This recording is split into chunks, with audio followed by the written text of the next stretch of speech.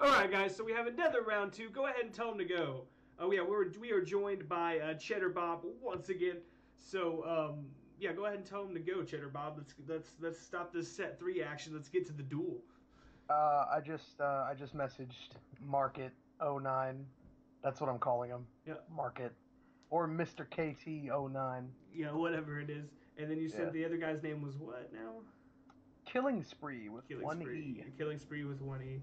Or Killing Spree. Killing Spree. Killing Spree. Yo, you've been killing Spree? You guys are probably sick of me right now, but I don't care. The viewers are probably sick of my voice by now.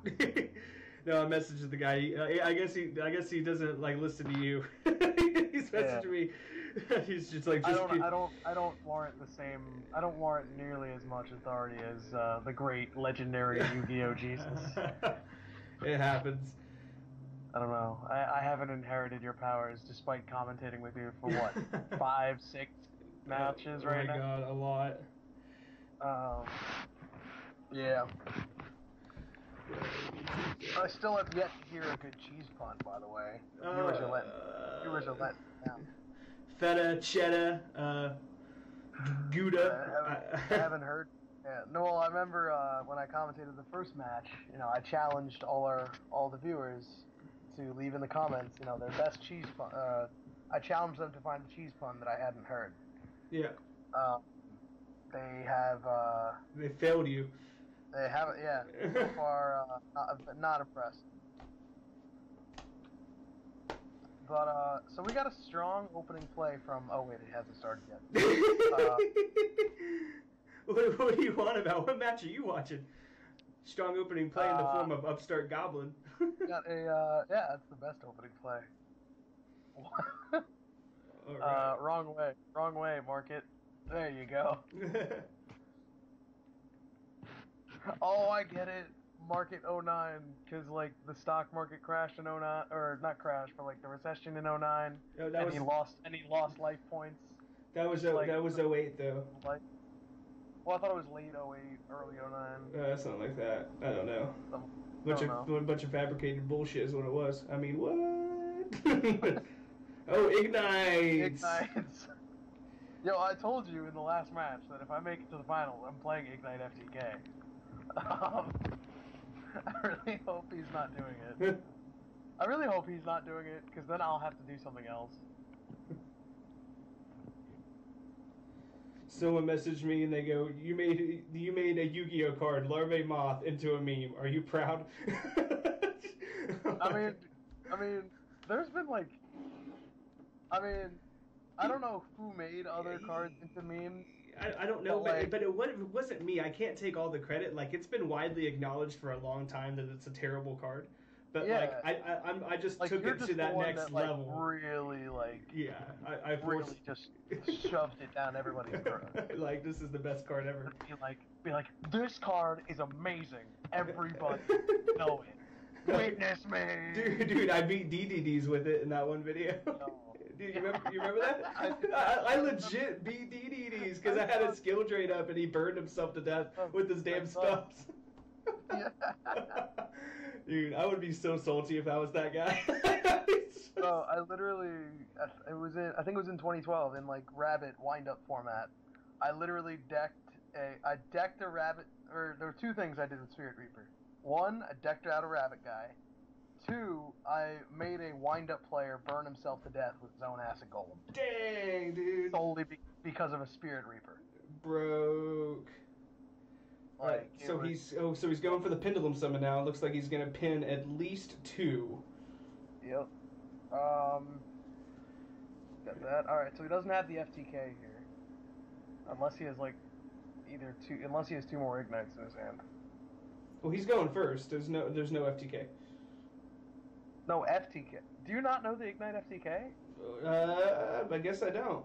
Oh, now I have to play it. Oh, damn it. See, I started that as a joke, and now the more I've said it, the more I actually kind of want to do it. So what is the FTK? Is it sounds familiar. It seems like I've heard that. It's basically the TLDR version is it ends with the Blaze Phoenix FTK because of course it ends with Blaze Phoenix. Right. all you need is any 4 Ignites, and 2 of them have to either be level 4 or level 6. Mm. Well, specifically level 6, but you guys made Lavavel Chain legal, so they can also be done with 2 4s. Gotcha. Okay. But just 4 total Ignites. Okay. Or like 3 plus Ignition Phoenix. That's pretty good. And it's like, yeah, it's literally... Oh, we have Fluffals again. We broke... Yeah? Dude. Oh, well, Nick played Fluffals round 1, I think. Okay, so not necessarily again. Yeah. But yeah, the Ignite FTK, like, it's really scary because it literally has, like, a 65% chance of just killing you if it goes first. Yeah. Like... That's pretty good. And it's fairly safe as far as hand traps go. Like, well, see, what I find interesting, like, I'd probably, like, not knowing what my opponent was playing, I probably would have gone for, like, Tornado Dragon. Is it me, or does that seem to be a pattern? Like, it might just be the last few matches we've seen, but it seems to me that, like, a bunch of people are making Lightning turn 1, and I'm really not sure why.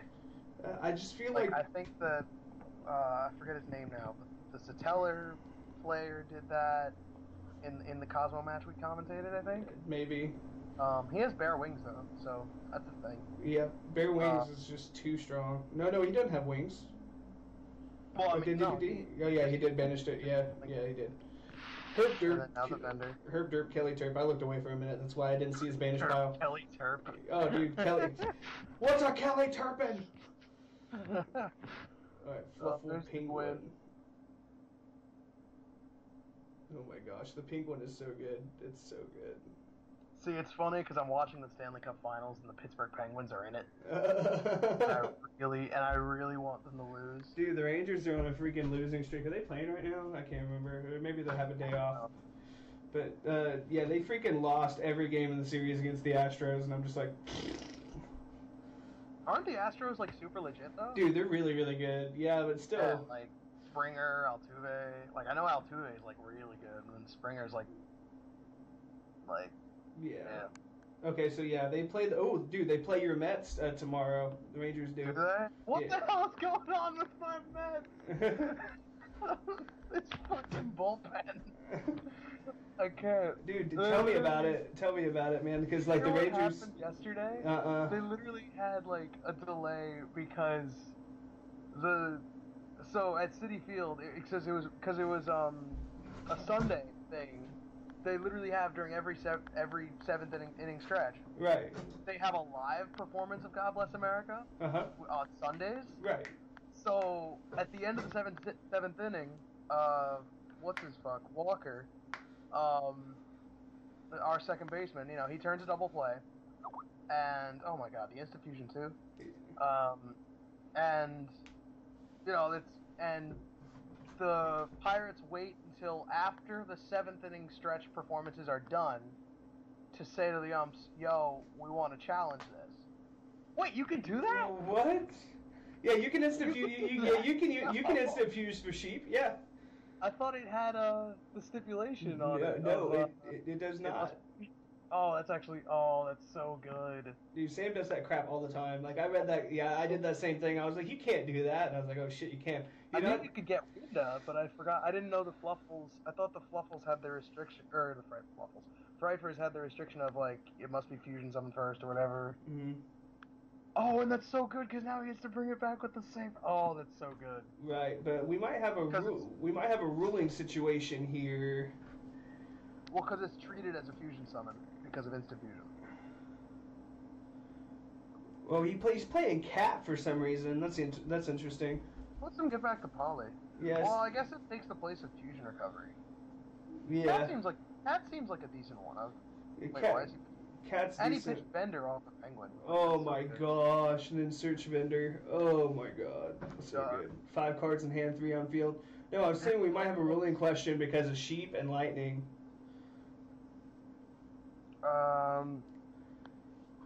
Well, what would be the question? Because Sheep has a lightning effect, if I remember. Hold on.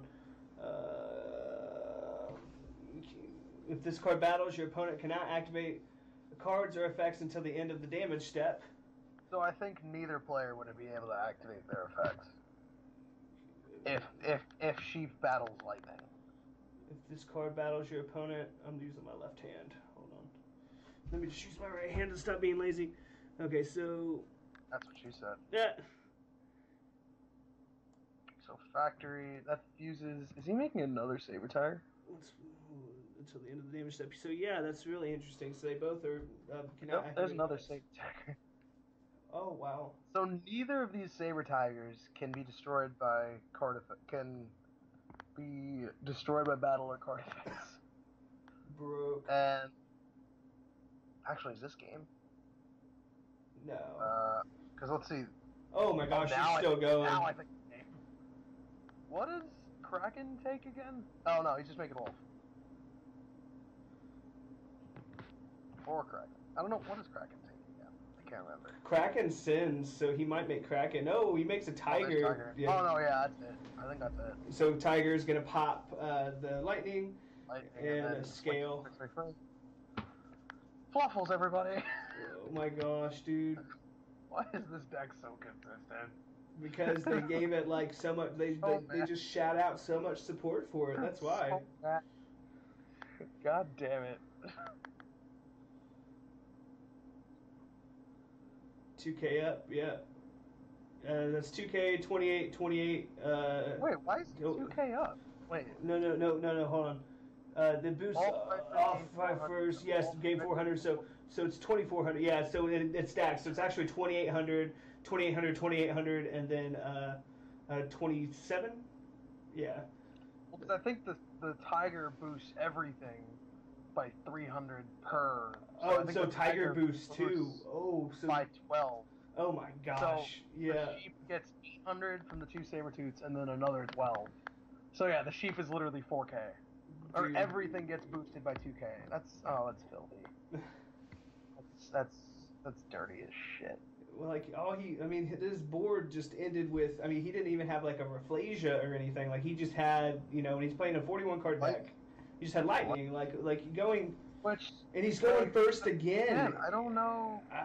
He's going first again. Well, Ignites you have to go first. Like you literally have to. Like if you get struck, because Fluffals, like I think we discussed in the last Fluffal match we did, where you would side traps or whatever, and if you're playing Ignites and you get hit with any sort of back row, you literally lose on the spot. This is not my day. Bro, just play Igknight FT. Oh my god, did he just leave an open board against Fluffals? Oh, well. Igknight Exodia. Oh. That's not even the good Igknight FTK.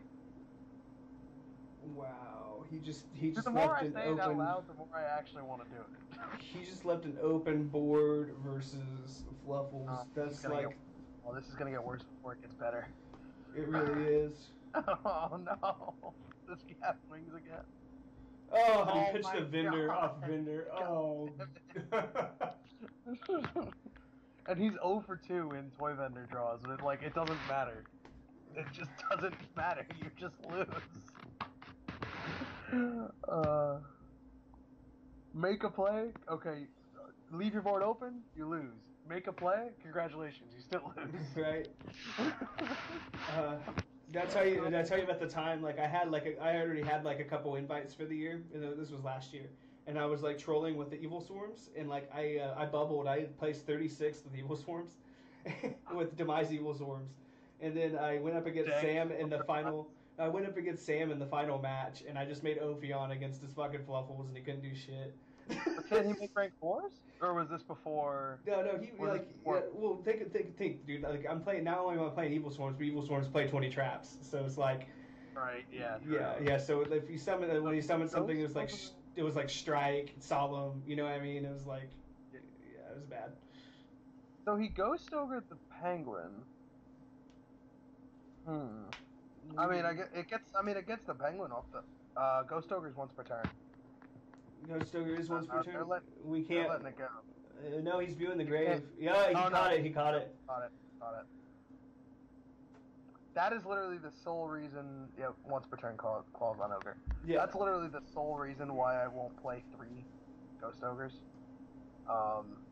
Is because like. It's a dead card. It's a tuner, but. Usually, it depends. What's cool about like the Ghost Ogre like archetype is that like they're all tuners, so that if you do brick with them in hand, you can still use them. And what's cool is they can actually be sent from hand or field for their effects. Yeah. Unlike something, well, I don't know if Ash can do that. I know Ghost Ogre can do that. So like, you can literally like pendulum summon it, and so you could literally e-teleport it on your opponent's turn from the deck, and then have it as, you know, a trap. Yeah. Which is, you know, pretty legit. So he got Ghost Ogre with the Penguin, but it's cool. Norden OP. Norden.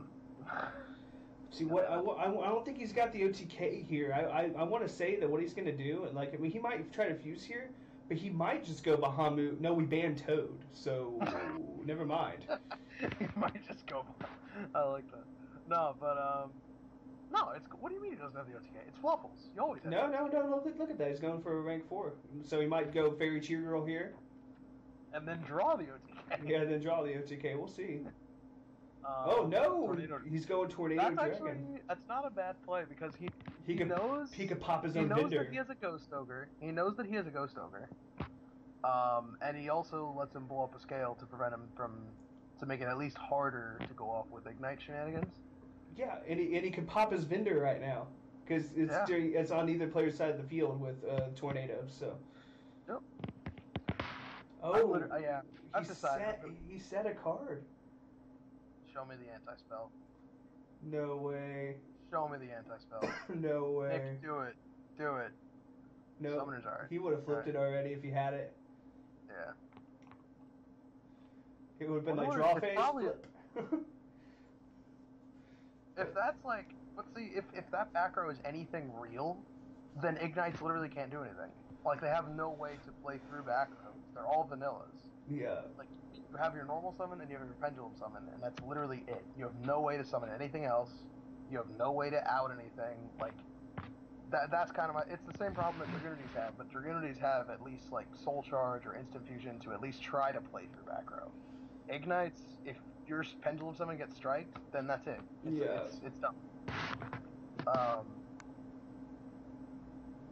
Dude, so, don't play Ignites. You'll lose so bad. Because if you go against like Fluffals or something, well, it doesn't matter. I'll just Blaze Phoenix them. All right, dude. I literally am tempted to do it. Like, actually, just because I hate life, just to make a point that you guys thought FTKs in this tournament would not be possible. I don't know. Unless you ban Blaze Phoenix before top 4, I'm going to do it. So he goes Norden, but I don't think but with no target in grave. Oh, what is he doing? Tribute summon? Oh, that's not good. Oh, that's when you know you're fucked. But then again, he might smack into the Tornado Dragon? He could have brought back Ghost Ogre. Oh, no, he's not. Wow, so he doesn't have scales. I was going to say, he could suicide into the Tornado Dragon, set scales, and pin summon. Even if he had scales, we know for a fact from the misplay that of the 3 cards left in his hand, one of them is a Ghost Ogre. Yeah, that's true. So even if he had scales, like he couldn't pendulum more than 1. Yeah, during your invade. Oh boy. Oh, he's gonna go Tornado Dragon Pop Vendor. Yeah. Yeah. I really wonder what that back row is. It's probably a strike. Like. But why didn't he Ghost Ash the Tornado Dragon? Because Ghost Ash is banned. No, not Ghost Ash. I mean Ghost Ogre. Whatever. He probably didn't, because he probably didn't deem it as relevant. Like, because that Ghost Ogre is basically his only line of defense at this point, so he wants to save it for something that he knows can kill him. Right, but it's a 2100 body. I don't know. Well, he would get this. Well, he would get the vendor surge regardless.